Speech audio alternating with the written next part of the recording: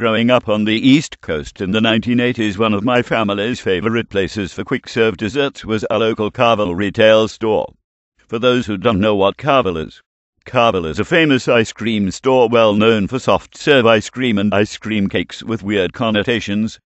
The empire was founded by a man named Aristotle Carvel, a Greek immigrant in the 1930s. He later changed his name to Thomas Carvelis, and then finally to Thomas A. Carvel.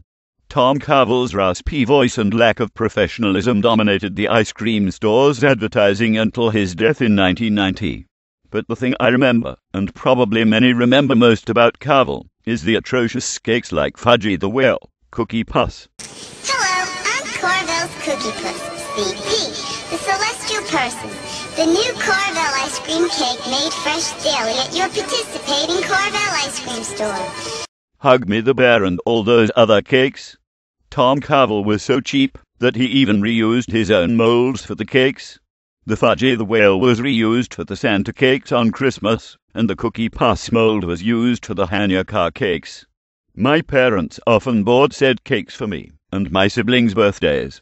They tasted like shit that was eaten and reshitted, and then eaten by a dog and reshit. I remember on my 3rd birthday I had a Cookie Puss and I cried.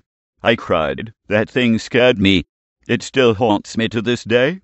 The ice cream itself tasted like poison. I can't see why my folks and others from back east raved and still rave about it. I think Carvel ice cream is bullshit.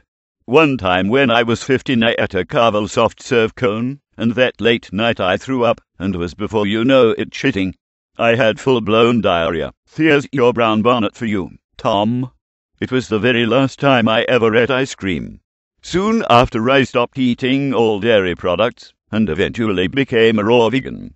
Really, anyone who likes Carvel ice cream, and especially their spooky-looking excuses for cakes, in my opinion, have something wrong with themselves.